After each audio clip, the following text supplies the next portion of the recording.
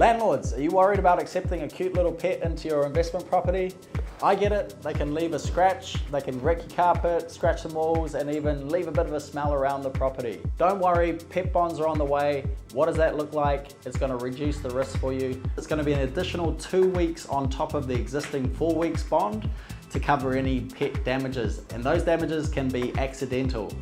What does this mean for you? Less risk. It's going to open up a greater pool of tenants, get your property rented faster to a good quality tenant with pet references, and then potentially drive higher rental prices as well.